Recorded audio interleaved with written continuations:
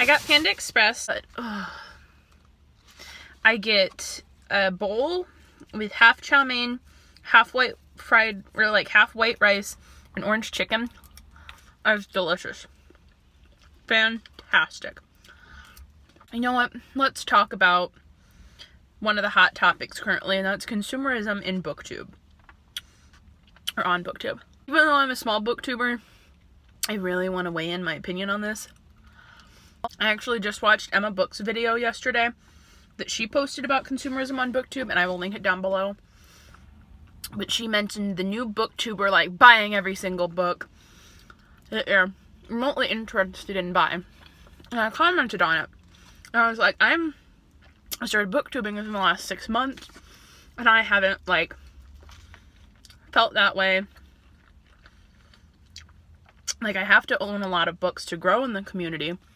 And actually, since I've started BookTube, I have bought a lot less books. I have bought, in the first 3 months of 2019, I have bought less books than I did in 1 month in 2018. So we're talking about consumerism, but why are we talking about it as if it's making a huge difference to anyone but that specific booktuber? And as Emma Books was talking about, it is your own personal insecurities that make you want to buy a lot of books when you start BookTube.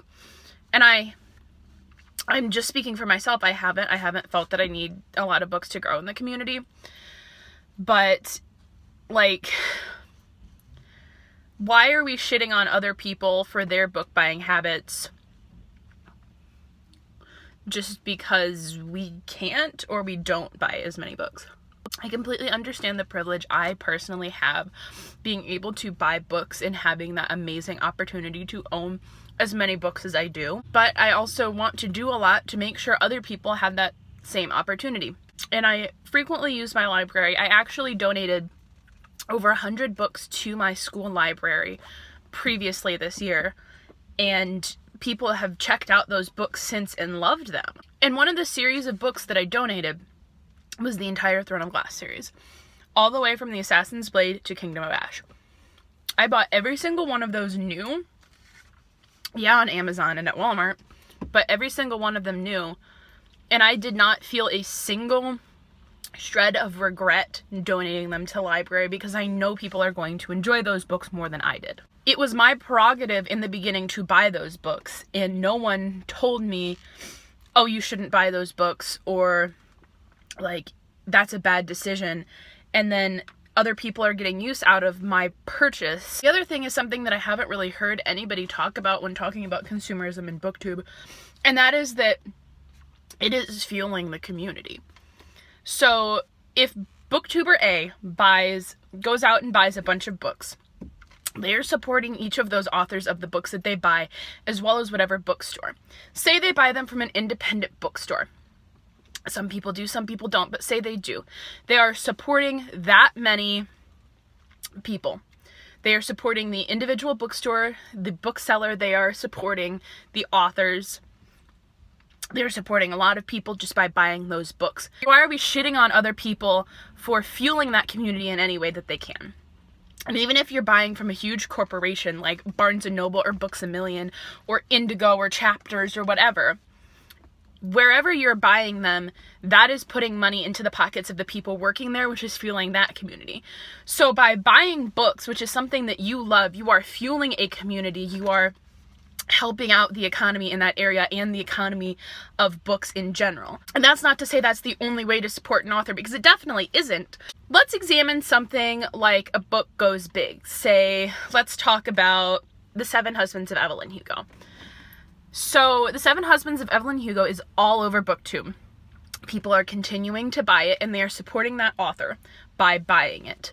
Why are you shitting on them buying that book that they love and supporting that author if you love it too? Just because they're buying it, it doesn't mean that they're better or worse. I personally get a lot of recommendations from book hauls. So, I recently watched Christine from Pull Bananas Books, one of her videos where she brought up To Best the Boys, and I didn't know about that book coming out, and now it's on my radar, and now I want to read it. No one is personally coming to you and saying that you are wrong for buying makeup.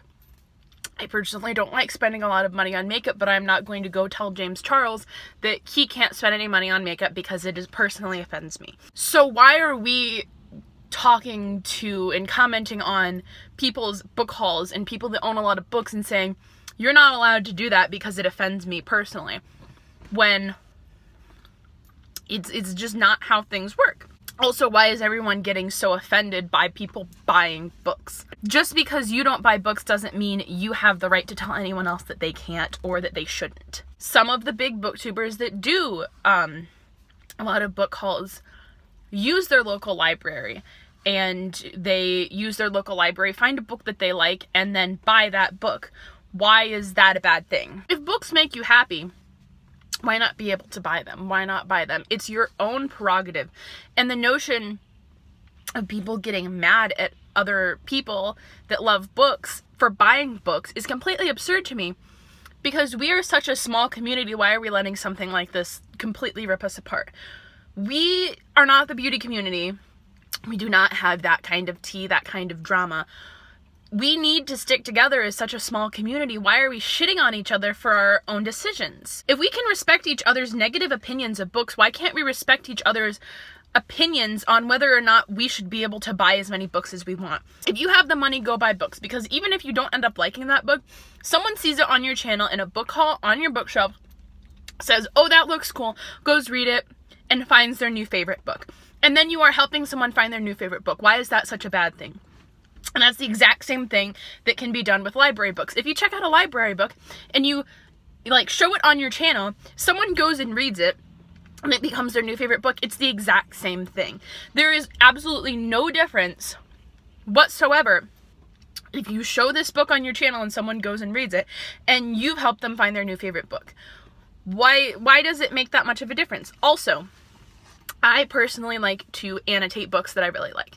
I was just mentioning how I'm annotating The Diviners, and I'm writing in it, and that's nice. I have also managed to annotate library books by using sticky tabs and writing notes on receipts. So there is no difference to me between annotating my own personal book and annotating a book from the library, because I can do both. In the end, we all have one common goal, and that is to bring books to the forefront and talk about books.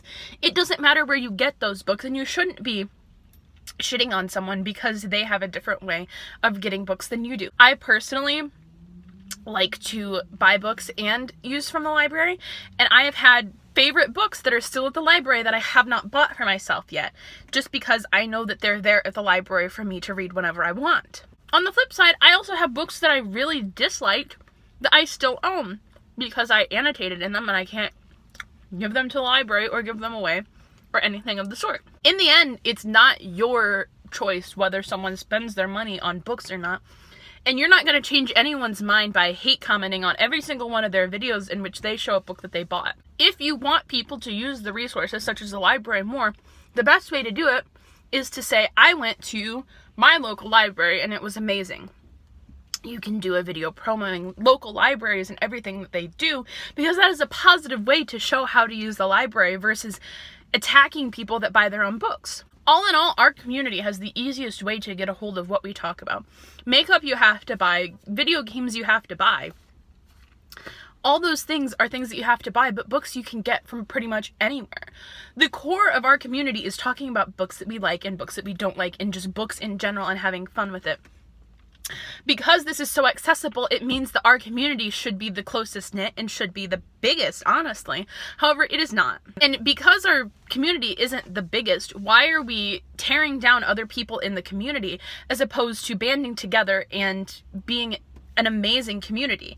We already are an amazing community, but why not be even more amazing by accepting the fact that other people's opinions are just as valid as our own, and other people's ways of getting books are just as valid as our own. Although it is not valid to get books illegally by downloading PDFs or listening to audiobooks on YouTube, so please don't do that. All in all, I think that's about all I have to say on this topic. This is a completely random video, completely impromptu. Let me know your thoughts on this topic down in the comments below. As always, make sure to like and subscribe, and I will see you sometime for a new one. Bye!